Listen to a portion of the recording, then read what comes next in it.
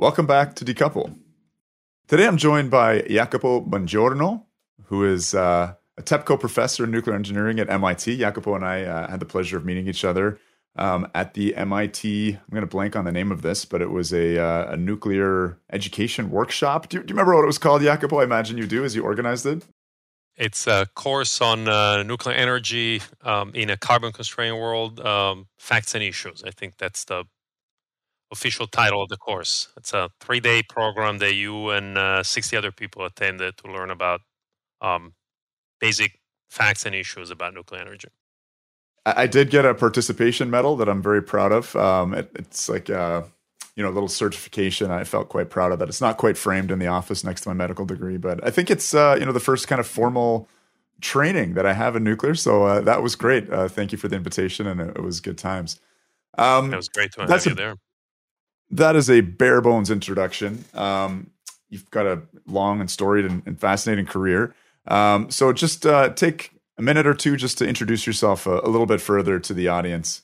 Yeah, thanks, Chris. First of all, thanks for having me here. It's great to reconnect. I look forward to the conversation. So as you said, I'm on the faculty in the Department of Nuclear Science and Engineering here at MIT. I've been at the Institute for close to 20 years. All my background is in nuclear engineering. I grew up, as you may gather from my last name and my accent, in Italy.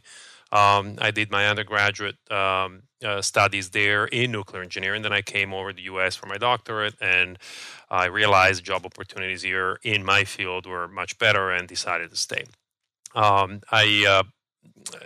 the course of my career, of course, as a professor, you teach, but you also do research. So I started my research program with topics that are fairly narrow, specialized on the thermal hydraulics, basically the ability of a fluid to transfer energy from the core of a nuclear reactor to other parts of the plant, and studying with my students really sort of the detail of those physical phenomena. And then roughly 10 years ago, I progressively started to shift towards more techno-economic analysis of nuclear technologies. So to boil it down in one sentence, what is it going to take for nuclear energy technologies to have an impact on the big challenges that we're facing as humanity in the 21st century? Well, that's definitely the focus of our podcast, so it's great to have you on to discuss that. Just briefly, you are from Italy. Italy has a nuclear ban as a result of a referendum right after Chernobyl. I've heard that there's a reconsideration going on right now, probably with the impact of the energy crisis. But just briefly, do you have any updates for us on what's happening in Italy? Yeah, there seems to be a resurgence of interest at the highest level. Actually, the Prime Minister and several members of her cabinet have expressed a desire for Italy to reconsider nuclear fission as part of one of the future energy technologies. I've actually been invited to a workshop with some politicians as well as members of industry that would presumably participate in a resurrected nuclear energy program in the U.S. And that's going to happen in a couple of weeks. So when I come back, I'll be able to tell you more. What generally concerns me about Italy, having been born there and grew up there, is politically not very stable country. Decisions are made, and then a new government or a new administration comes in, and the decisions are reversed. So what's lacking in Italy, and unfortunately many other countries, this sort of long-term stability of decision making, which I think is one of the premises for nuclear energy programs to be successful, particularly of the traditional types. When you're looking at large-scale reactors that require a decade or so from the time you start planning and then licensing and then building and all of that. So that's one point of concerns. But it's certainly good to see that in Italy, as well as many other countries, now there is a growth of interest for nuclear, and hopefully something good will come out of it. So listen, I think the anti-nuclear arguments have shifted, not entirely, but largely away from fear, uncertainty, and doubt around radiation and accidents. Obviously still a big preoccupation with waste, but I think the most compelling arguments that they're making, and the loudest ones these days, have to do with the cost and schedule challenges of nuclear, particularly in the West. And that's an area of interest for you. We were just talking about this report, The Future of Nuclear Energy in a Carbon-Constrained World. And that was the focus of the talk you gave at MIT, and why I'm excited to talk to you today. a big theme is obviously the regional differences. That was a slide of yours that really stood out, just comparing the kind of cost per kilowatt, in the West versus in Asia and Russia. And we're going to break this down in a lot more detail. But that hasn't always been the case. Obviously, the West did deploy, I think, in a fairly cost competitive manner to contemporary deployments in the East and in Russia. But what do you see as the big explainer there in terms of the skills that the West has lost? Well, quite simply, what has happened is that the nuclear industry in the U.S. and Western Europe did not build new nuclear power plants for between 20 and 30 years. In the U.S., for literally 30 years. In some countries in Europe, for a little bit shorter than that. And during that period, a lot of capabilities that are necessary for new nuclear power plants to be built cost effectively and on time, on schedule, were lost. This was obviously not the case in countries that have continuously been growing their nuclear capacity. I'm thinking, of course, of South Korea and China above all, but also Russia and other regions of the world. And if you look at the schedule and cost associated with those projects in those other countries, you can see that they managed to keep it quite reasonable. So I think it's been the main culprit for the poor performance of the new construction projects that we have witnessed, that we have observed in the U.S. and Western Europe for the past decade is really these long hiatus during which a lot of capabilities in terms of supply chain, workforce, the ability to manage large sprawling construction sites with thousands of workers, et cetera, those capabilities were lost. So, I mean, beyond that, I think that's probably the most consequential and the most obvious. But in terms of getting into a little more detail and subtlety, it seems to me that the successful contemporary programs are often state-led or significant role of the state and often more in a vertical integration model. Do you feel like that's something that was present? I mean, I know in Ontario we had a collaboration between Atomic Energy of Canada Limited and Ontario Hydro, utility and essentially a construction company is kind of how it was referred to, despite being primarily utility. But do you see that as being a major issue? I know in the U.S. there's an aversion, I think, to government involvement in terms of having a national industrial policy centered around nuclear. It's more, I think, kind of reactive in terms of the Loan Program Office looking at financing projects, but in no way sort of coordinating or directing them. What are your thoughts on that theme? Well, that's a great question, Chris. I don't think the issue was lack of government involvement. I mean, the government certainly here in the U.S. took certain actions that actually helped sort of recreate an interest and promote the construction of nuclear power plants. I'm thinking in particular about the Nuclear Power 2010 program in the first decade of the 21st century, and then the Loan Guarantee program, which has actually been used by the projects down in the south, Vogel being the one that was actually eventually completed. But you put your finger on a very important topic, and that is how these projects were structured in the West, particularly in the United States. And how does that differ from the way they're typically structured in places where those projects are completed on time and on budget, like South Korea, China, Russia, etc. So in those countries, these projects tend to be a lot more vertically integrated.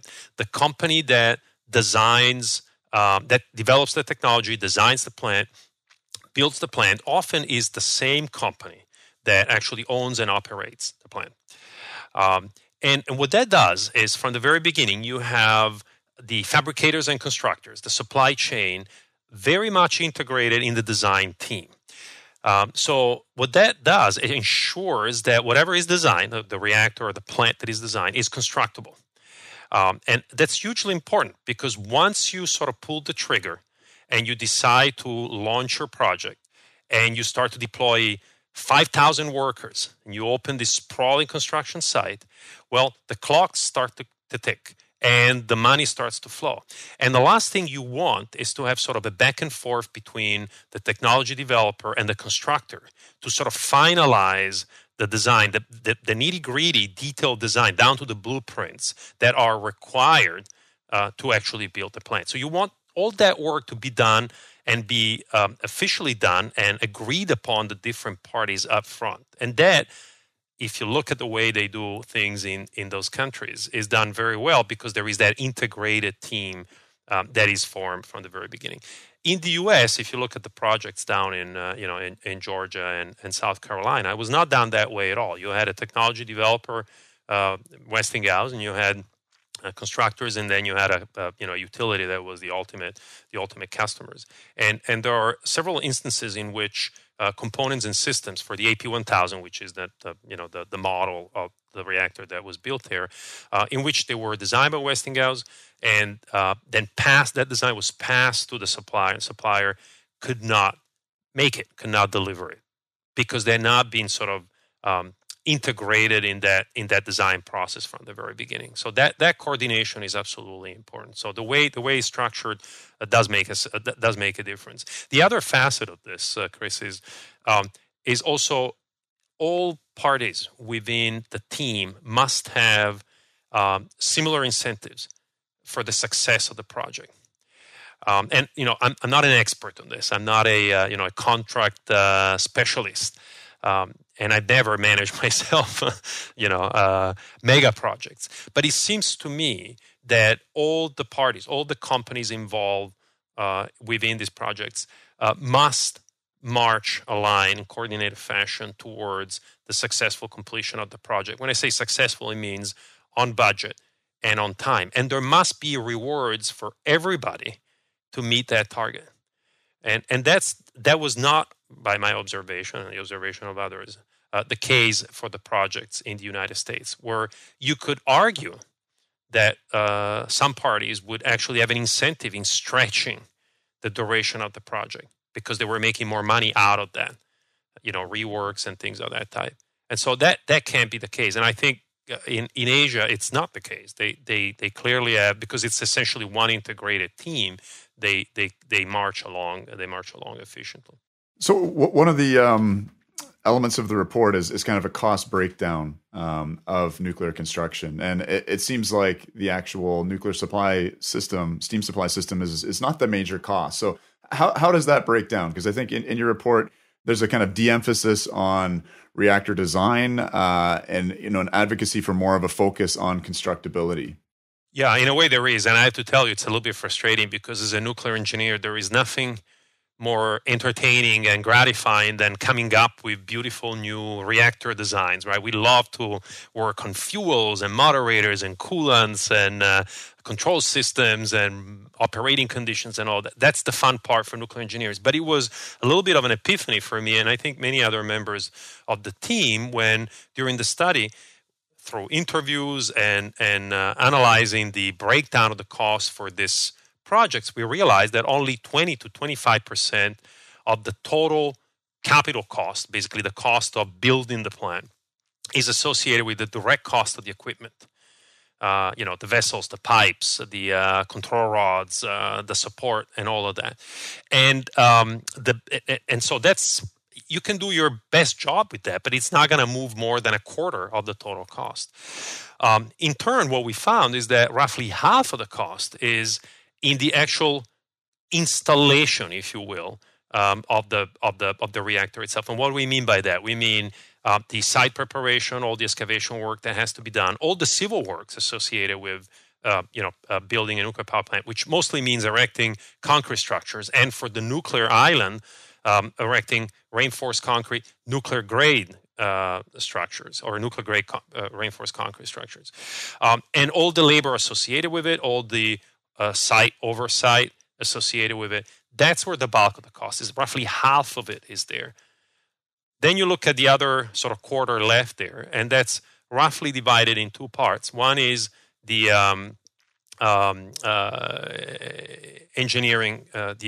the design and engineering part, which largely is done in fact, hopefully is done almost entirely upfront and largely is site independent. But there is always some site dependent, site specific engineering work that has to be done.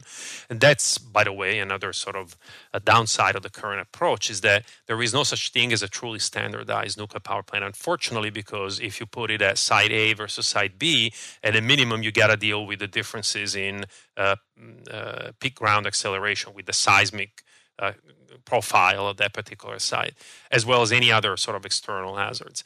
But the point being that the engineering cost is roughly maybe 12-15%, and that's also significant. And then lastly, you have what I would call what we called owner's cost, and so these are things like the cost of the land, insurance. Now, and this is sort of overnight construction cost breakdown.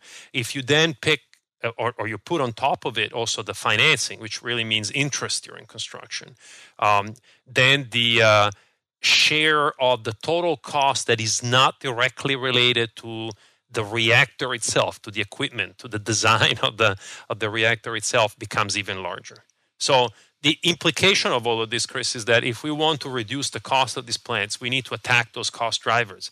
It's not enough to have a better mousetrap, a more clever nuclear reactor design. What you really need to attack are some fairly mundane things like how do I build large reinforced concrete structures at lower cost, and how do I manage the construction site better, and all of them.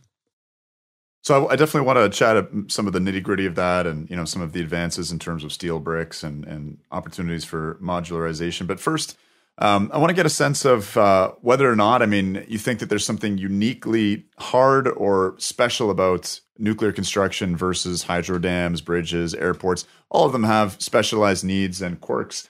But would you say nuclear construction is unique in some way, or uniquely difficult? Regulatory environment's tough, but what's your take? I would say 80% similar. And so two observations here. As part of the study, we quickly reviewed what is the productivity of different sectors of the economy in the United States, right? And we found that the productivity, you can define that as, value of, in terms of dollars per hour worked, okay? And we found that the productivity in the construction sector actually peaked in the mid-1960s in the United States, and then has been declining steadily since then. By contrast, the productivity, for example, the manufacturing sector, which means factories, has skyrocketed, has gone up by a factor of 8 or 10 over the same period of time. So now, who builds nuclear power plants? Well, the components, the individual pieces might be made in factories, and we can argue if our factories are efficient. They seem to be efficient. As you get to large components, they are not the factories that make the iPhones or factories that make millions of pieces per year. So they might not actually be as efficient as the average manufacturing factory. But the bulk of the plant is built by the construction sector, and the construction sector, unfortunately, is not a very productive environment. So that is independent of nuclear, and so that's something to ponder on. So do we want the manufacturing sector to build nuclear plants, or we want the construction sector? Now, inevitably, it will be a combination of both, but at the moment is heavily skewed towards construction and not manufacturing. And I think if we want to see cost decline in the U.S., we need to probably shift larger shares of the scope of the project towards manufacturing. So the second observation is that when projects become of a certain size, what people in the literature call mega projects, and I forgot what the exact definition is. I think it used to be greater than $1 billion. Now $1 billion now is no longer what it used to be maybe 10 years ago. So let's say greater than $3 or $4 billion. But when it becomes a large infrastructure project with multiple stakeholders, multiple companies involved, a tough regulatory environment, all of that, then whether it's nuclear or non-nuclear, the statistics quite clearly show that these projects tend to be chronically late and experience cost overruns. So again, in a way, it doesn't seem to be a very nuclear specific issue. So having said that, there is something that I think is uniquely tough about nuclear, and you alluded to it, is the regulatory environment. right? And so the attention to safety, which I think is, overall, of course, appropriate, is such that there is very little versatility and flexibility within that system to accommodate small changes, in particular small changes during construction, that would allow the project to move forward as opposed to stopping it for months at a time, waiting for those changes, those design changes to be approved by the NRC. And again, needless to say, when you have so many companies involved, so many workers at the site, yes, you can stop the work for 2 or 3 months, but you're still paying your workers, and you still got to sort of pay the suppliers, and so that's what accumulates cost and delays in the schedule. So the regulator, if you examine these particular projects in the South, it's not that the regulator intentionally derailed it, but it was what I would call an aggravating factor. In addition to the self-inflicted wounds by the industry, the fact that their supply chain was not ready, that they lost a lot of know-how, they quite clearly didn't know how to manage a big site like that. In addition to that, this sort of stiffness in the regulatory projects, by which it was very difficult to approve small changes to design as they were occurring in the field, also aggravated the situation. I think a concrete example I heard, no pun intended, was it might have been on the base mat itself. The rebar. The rebar. Yeah, can you tell that story really quickly, because I think that's pretty illustrative. Yeah. So the story is that the AP 1000 licensing path was based on what we call Part 52. That is the combined construction operating license. So instead of being a two-step process in which the applicant goes to the NRC and says, allow me to build the plant, then it builds the plant, goes back to the NRC, says, now allow me to operate it. That's the old-fashioned Part 50. What the companies decided for this project was to do Part 52, combine one step. So they went to the NRC and said, allow me to build and then operate the plant. That sounds good. It sounds like progress. It sounds better because it's one step instead of two steps. And I think it is progress, but it's not progress. But it carries some risk if it's for a design or a product that you never built before. Why is that? Because you can do a very good job in designing your plant, putting a lot of thinking, do a lot of analysis, but until you actually try to build it, you don't know that that's the ideal design. Inevitably, you want to make some changes, or you must make some changes. And with Part 52, once your design is certified and the NRC has approved both construction and operation, in order to make changes, you need an amendment to that design certification. And that takes time. It requires basically a lengthy analysis by the NRC. And I believe, don't quote me, but I think it also requires a vote by the commission. So it's lengthy, and again, it stops the project in its track. So now getting to the story. So what happened with the AP 1000 is that they put a lot of details about the reinforced concrete structures, the nuclear grade reinforced concrete structures. And because they are nuclear grade and they have to withstand certain loads, for example, a commercial airliner crash into the containment, etc., the density of the reinforcement, which is in the form of steel rebar within the concrete, has to be very, very high, which, by the way, creates already a challenge in constructing those structures, because there is a difficulty for the concrete to basically flow in between the rebar, and then it has to be vibrated and ensure that there are no voids, so that you have a structurally sound building. But so what happened is that they had specified the angle at which these rebar would be with respect to each other, and for reasons that I don't quite know, the range within which that angle had to be specified or was specified was pretty tight. And so what happened was that when they actually in the field started to build the structures, and they measured the angle of those rebar, was a little bit off that range. And, well, that required an amendment to the design certification, and essentially they decided that it was easier to just strip it off and then report.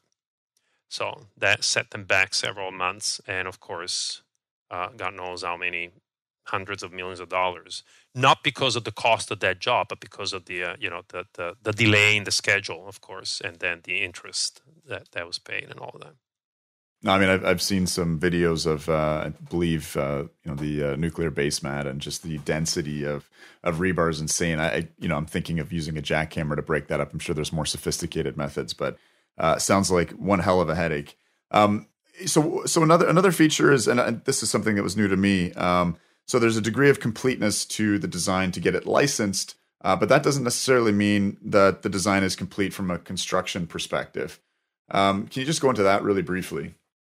Yeah, again, for design certification is the amount of information that goes into the design certification is vast, but it's by and large geared towards demonstrating to the NRC your safety case. It's not the amount of information required to actually build the plant. For a fabricator or constructor to build the plant in the field or in a factory, whatever components are built, they need blueprints, right? And blueprints are down to the nitty-gritty details of all the tolerances, and all the dimensions are specified, and all the materials are specified, and all of that.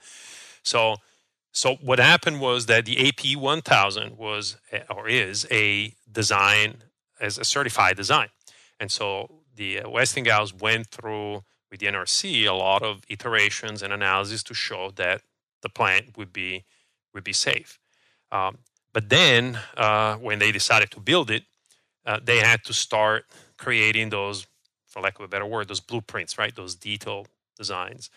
And so that took time, of course. What happened with Westinghouse, but similarly with the project in the U.S., but similarly with the projects in Europe, is that the companies actually broke ground and started building the plant without that detailed design being very close to completion. I actually forgot the percentages, but they were around 50% in some cases. I think a couple of cases in Europe, even less than 50%. So, in one word, the plant was not fully designed in all its details before they started building it. By contrast, in the in countries that we've mentioned already a few times, like China, South Korea, and even Russia, when they break ground, they start actually building the plant, they have north of 90%, 95% of their detailed design completed. And it shows, because then you know what you're building. Now, again, in fairness, you can do that easier if you have already built that plant before, right? And this was the first time that the AP 1000 was built in the United States, and similarly the EPR in Europe. But again, the decision to sort of rush to construction instead of finishing that detailed design, in hindsight, definitely was a poor decision. Right. I think Einstein has a quote about, if you had 100 hours or 100 days to solve a project, to solve a problem, spend 95 days planning and 5 days executing. Kind of only when you're ready to go.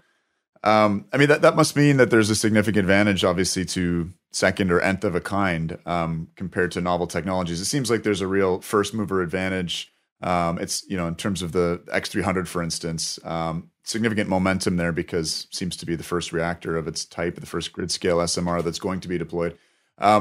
Similarly, there seems like there's a big advantage to building another AP 1000, given that part of the headache is gone. You've actually built one. You've got a fully completed set of blueprints. As you said, they'll be slightly modified depending on the site and the seismicity, et cetera. But that seems just an obvious truism. I'm not even sure if it's a question for you.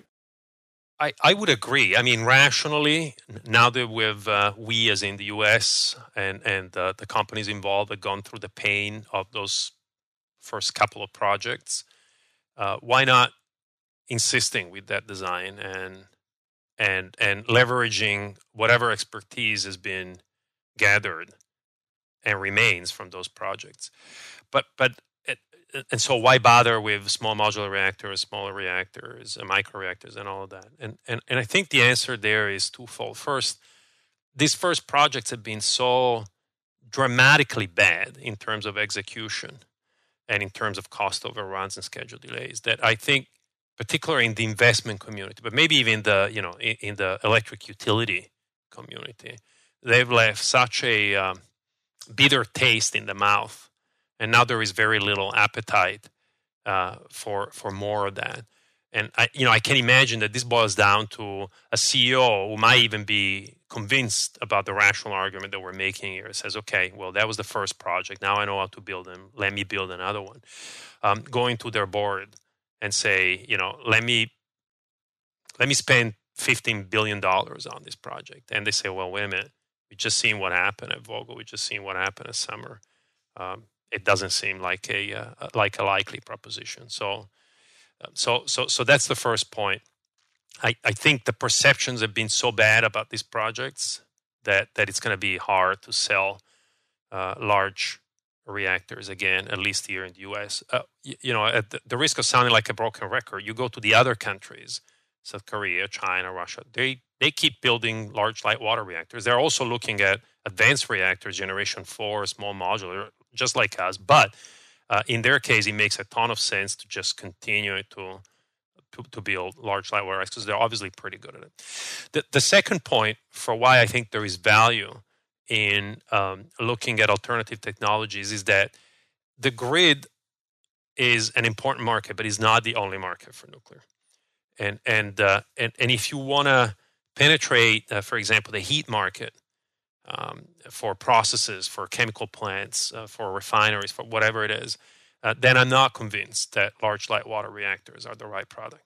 So what you probably want is smaller reactors because the needs are not, maybe a site doesn't need a gigawatt, but also you need maybe reactors that produce heat at the right temperature to support those processes. So I think if you combine those two reasons, it's unlikely that we'll see a large light water reactor in the U.S., maybe in North America for the foreseeable future.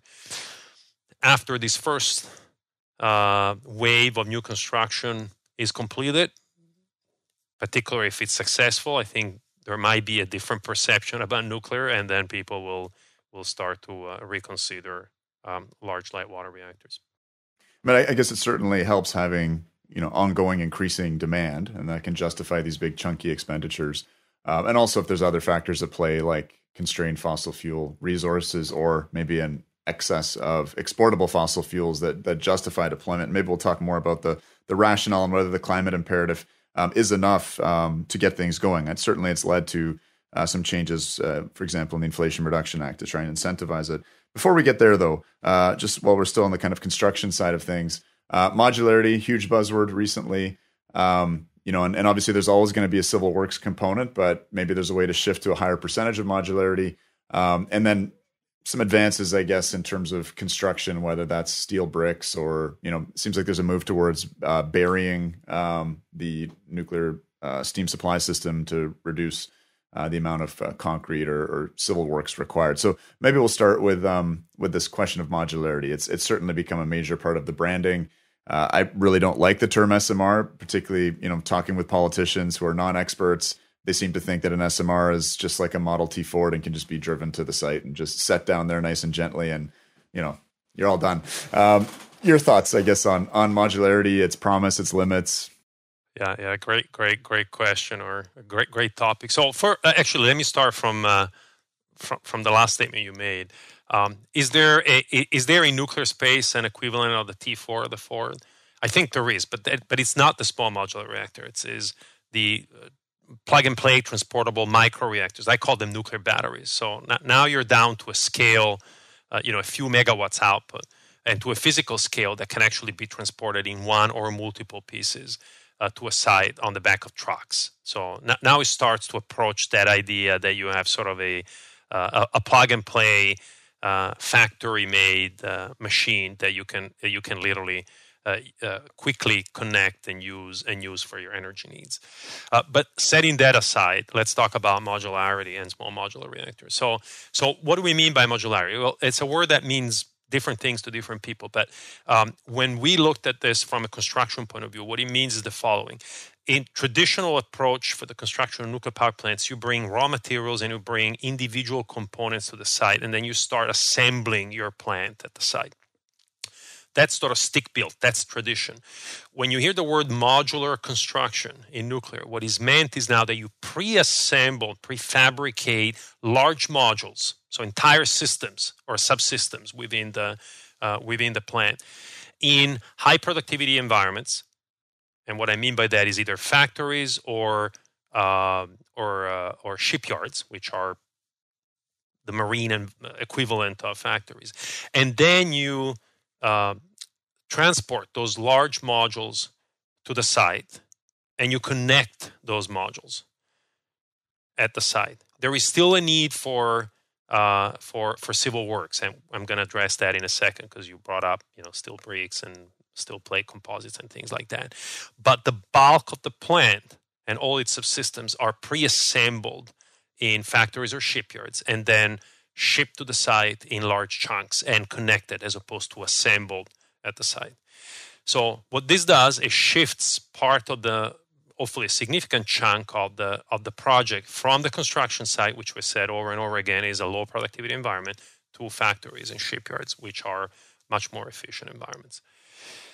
So that's the approach. Now, in our study, we looked at this model, which of course was not invented by the nuclear industry in the past 10 years, being used by other industries for many years.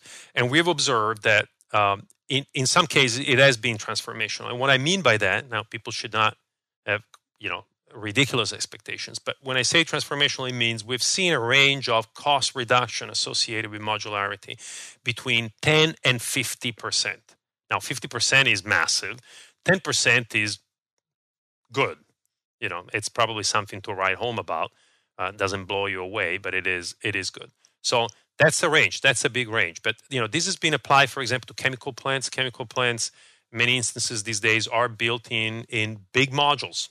And when I say big, I really mean big. They don't travel on a road. They have to travel by barge, right? So really massive. And then when they arrive to the site, they're connected.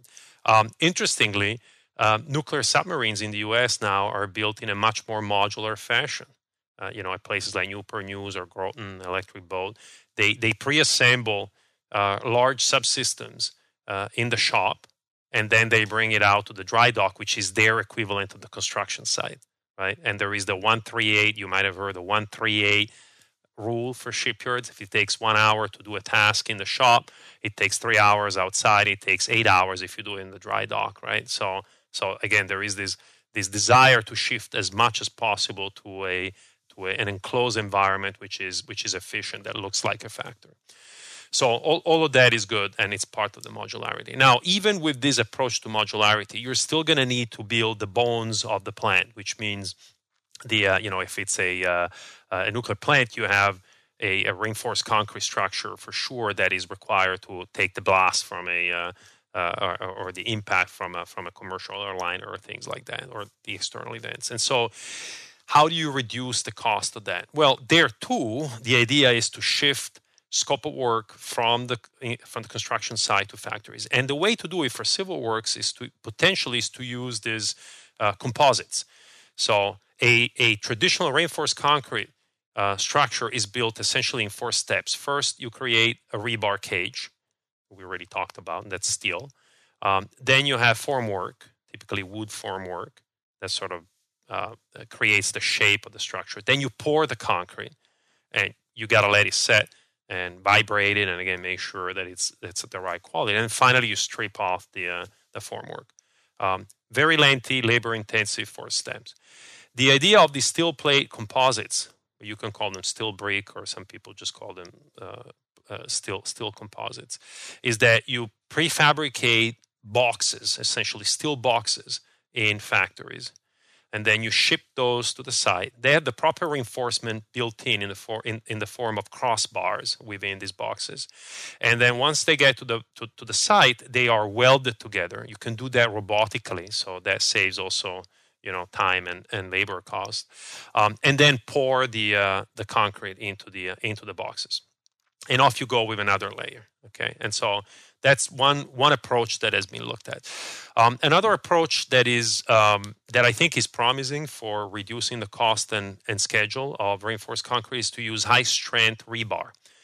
So if the steel rebar that you put in the concrete has a higher strength, then you don't need as a dense rebar cage as you do with the lower strength, and that does a few things for you. The first of all, it reduces the risk of having to re-pour the concrete, because the concrete flows very, very nicely in it. And number two, the increasing strength of the rebar is such that even if on a per unit mass of steel, that high strength steel is more expensive than the traditional steel, the fact that you require a lot less of it actually allows you to reduce the direct cost associated with those materials. So it's a win-win situation. And it's mostly a matter of bringing those materials into the construction codes and regulations that are used by the nuclear industry, because these materials are being used in other industry. So anyway, those are, yeah. So I gave you a very long answer there, but so these are somewhat mundane, I don't even want to call them innovations, but measures that you can take to reduce the cost. And you appreciate none of this has anything to do with the reactor itself.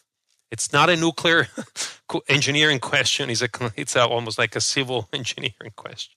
No, for sure. I think there's a lot of advocacy around the idea of restoring the national labs to a state where you can actually not just run simulations on novel reactor designs, but actually build prototypes. But again, the focus of this report seems to be more on the construction side. And I understand GE Hitachi is working with TVA to actually do some preliminary work, I think, with steel bricks and their kind of silo excavation, for putting that big reactor pressure vessel underground.